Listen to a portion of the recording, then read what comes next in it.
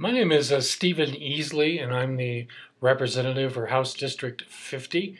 House District 50 is an interesting, geographically large district that starts just south of Santa Fe in El Dorado, which is where I live, runs through Santa Fe County, picks up the western half of Torrance County, and then swings underneath Bernalillo County into Valencia County, where we go almost over to Belen and Los Lunas.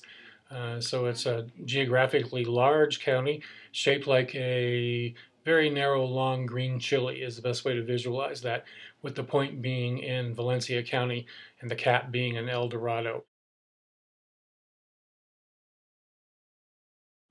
Well, I'm very pleased with my committee assignments.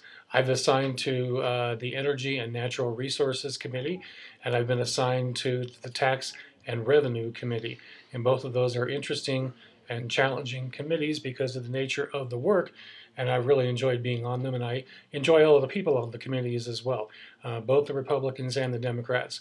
There seem to be very good people who are interested in fair and honest debate on the bills, and I couldn't ask for more.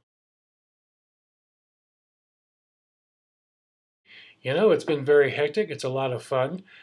Coming new to the legislature, even though I'm not totally new, has been a steep learning curve. There's a lot to know, and I always say it's like trying to get a drink of water from a fire hose.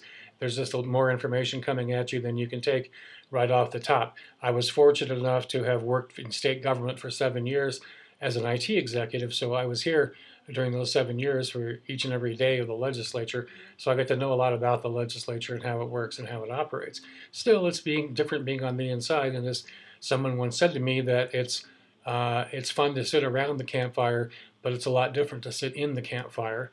And I think that applies that little metaphor to the legislature as well. So I've really enjoyed it, but it's a lot to learn. One of those top priorities is, of course, education. We need to improve our educational system in our state, and we need to work on that now. Now is a critical time to do that. So that's number one. Number two is clean air, clean land, and clean water.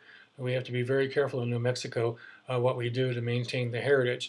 We have a long heritage of clean air, clean land, and clean water, and we need to make sure that we leave that to our grandchildren and our great-grandchildren. So I'm very interested in those issues and making sure that we do the right thing. Yes, I would like to know them to know that we are working hard up here, that I believe the legislature is actually working well this year, perhaps better than in previous years. I've been pleasantly surprised that everybody has been nice to each other, everybody has been collegial and helpful, and that we have often more agreement than we have disagreement. And I think that's a good thing.